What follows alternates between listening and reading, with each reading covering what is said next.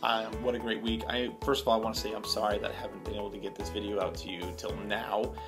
Sunday morning, I preached, and then after service, I had an hour to spare with my wife and my son, because then I was going to leave and go up north and just hang out with some friends. We learned about the present. We learned about the now, how we need to make a decision now to change what we are living like.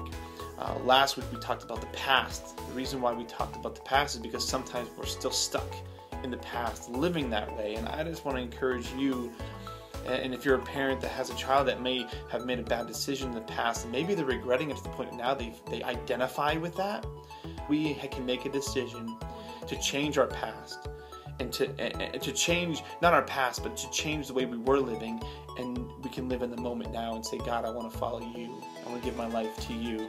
And so that's what we learned this week, is the present, the now, that we don't have to live like we did before, but now we have a chance to change our lives so that we have an amazing future. See, God already knows the future He has for us. It's an amazing future. It's one of those things where I look back and I say, God, I just thank you for getting me past all that, and that I was able to live in the moment now and say, I'm going to make a decision to change. And then my future has been completely amazing. And I'm still living in it now, but back then it was future. So I would encourage you, make the change.